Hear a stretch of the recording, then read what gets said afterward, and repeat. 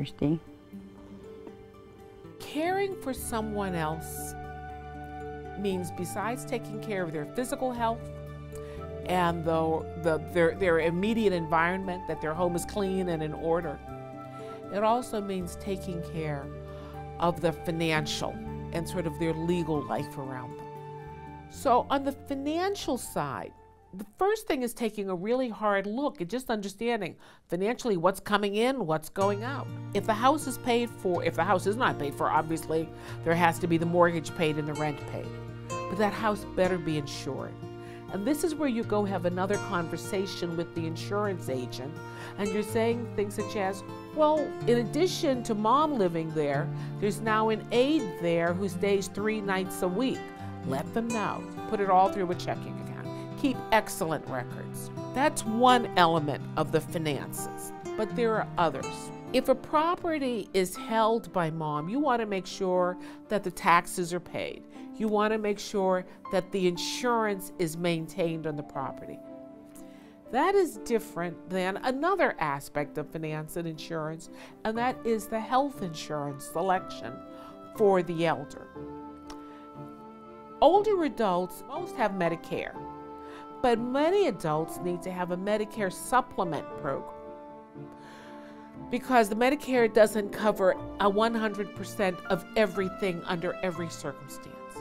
And therefore, that caregiver, if the elder is unable to make their own choice, that choice needs to be made for them. If the health insurance plan changes, it needs to be reviewed. Change could be in a medical condition of the elder, or a change could be in the benefits of a health insurance plan. And every fall of the year, people receive lots of materials from competing insurance companies offering to supplement Medicare or to provide different insurance plans.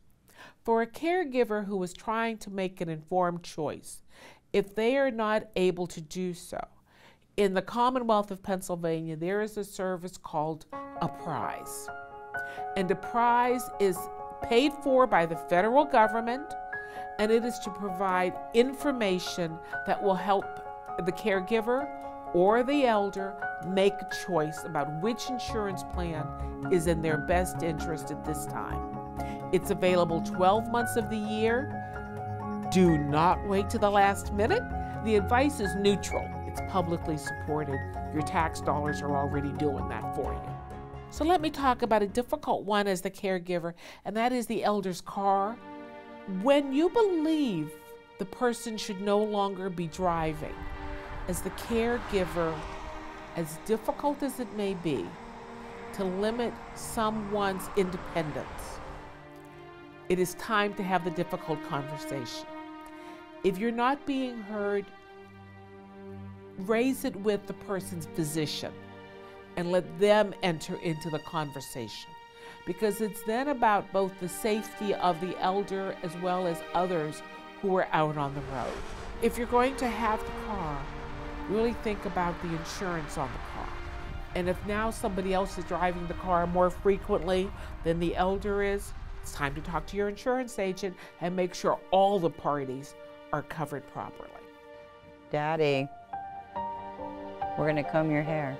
It may feel harsh to make financial choices, but it really is prudent.